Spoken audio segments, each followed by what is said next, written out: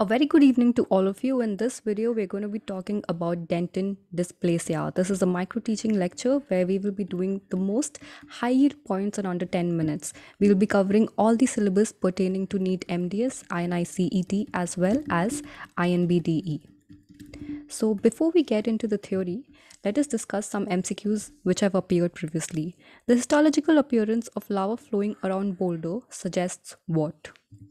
And the thistle tube appearance of pulp chamber is the feature of which of the following? So now that we have an idea of the questions, let's get into the theory. What is dentin dysplasia?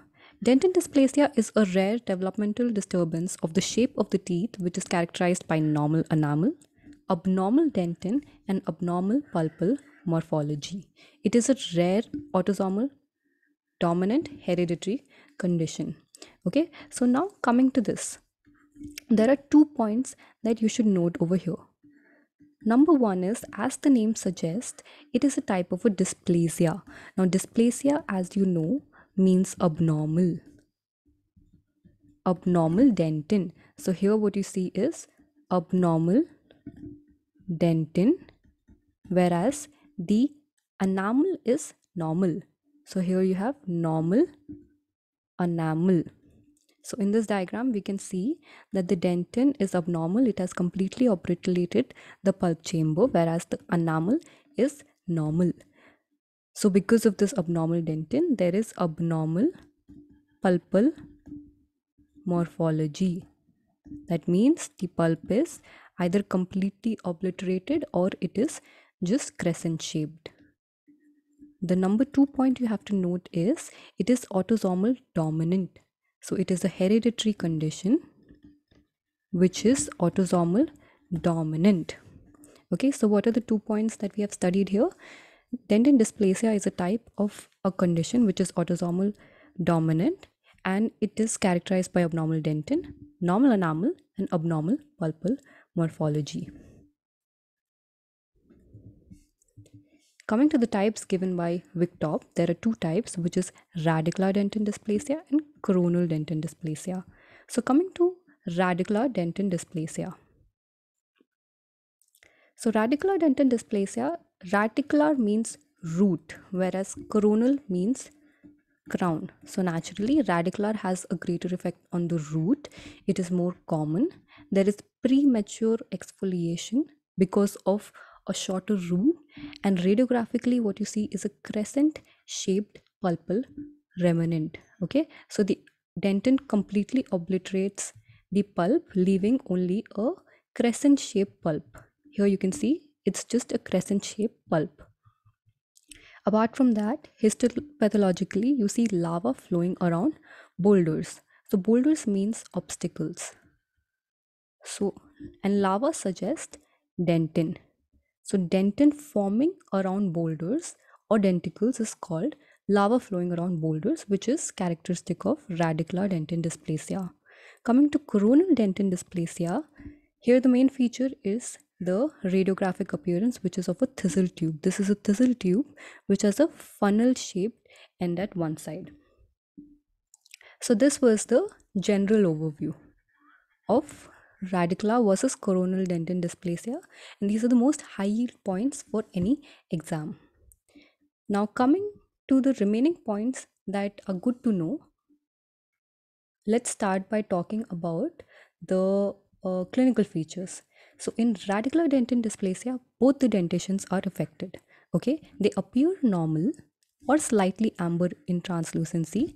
However, they have extreme mobility and exfoliate prematurely after minor trauma due to abnormally short roots. So because we have studied in radicular dentin dysplasia, there is a short root, right? There are shorter roots and it's completely obliterated by dentin. There is extreme mobility which leads to premature exfoliation. Whereas in coronal dentin dysplasia, both the dentations are affected. The deciduous teeth, dentinogenesis imperfecta, appear yellow, brown, or bluish gray, whereas the permanent teeth appear normal. So here you can see that the deciduous teeth, they appear yellowish brown in color. The other things, the very important things that you must know are the radiographic features. So, as we have discussed, in radicular dentin dysplasia, the roots are short, blunt, and conical. They're short, blunt, and conical, right? In deciduous teeth, the pulp chamber is completely obliterated, whereas in permanent teeth, there is a crescent shaped pulpal remnant. So, this is a crescent shape which is thicker in the center and thinner towards the periphery, like that of a moon. So, this is the kind of a remnant that you see in coronal dentin dysplasia.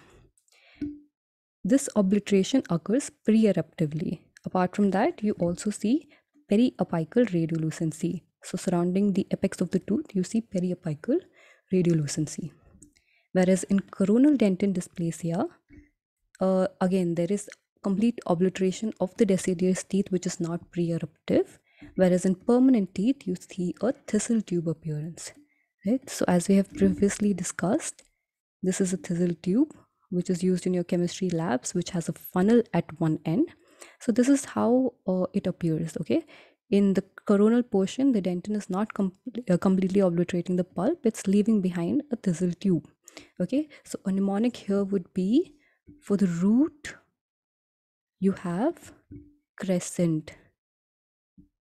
Okay, whereas for the crowns, you have thistle. Okay, so you have funnels for the crown and crescent for the root.